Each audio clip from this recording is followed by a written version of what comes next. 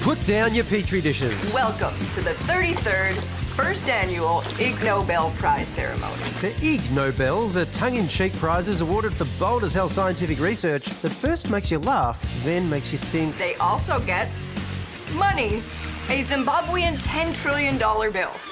Okay. In a thrilling webcast, I was stoked to see my boy Jan Zalazovitz win the Chemistry and Geology Prize. We're explaining why many scientists like to lick rocks. Because something that's not very clear then becomes much clearer. Here's your $10 trillion bill. As I predicted, the Mechanical Engineering Prize was given for reanimating dead spiders to use as mechanical gripping tools. Using the necromotic gripper, we picked up delicate objects as well as objects heavier than the gripper itself. The Public Health Prize was awarded to the guy who invented a toilet that takes photos of Uranus and can analyse your waste. Huzzah! That actually caused lots of privacy problem, because we're collecting all the data.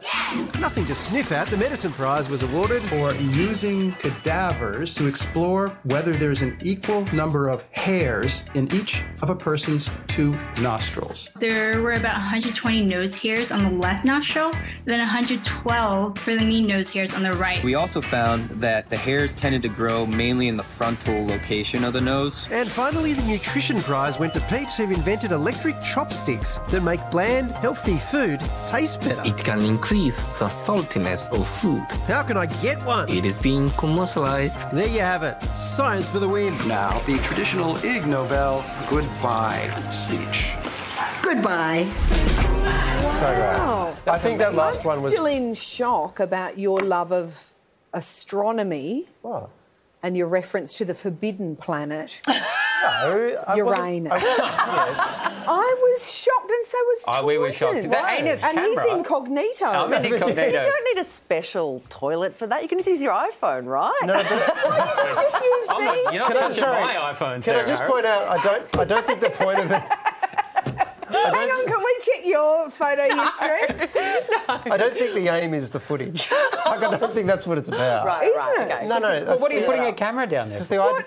A camera up there? I think the idea of the smart toilets is it can then assess what is in your way. Yeah, that's why you have a look. That's a biological imperative. Like, people are always like, hey, no, people look at that. But that's your biological imperative as an animal, to look at how things are working in your system. You don't have to stop looking, Kate. You can keep looking. All you want. It's just this toilet might find a health problem quickly. That's all. The spiders were cool. Sorry? The spiders were Oh, the cool. spiders were amazing. And those chopsticks, far too useful for an award like that. I thought it was all great. It was all great, but we got really focused on one thing then, didn't we? Because it was shocking. The forbidden planet. Now, guys,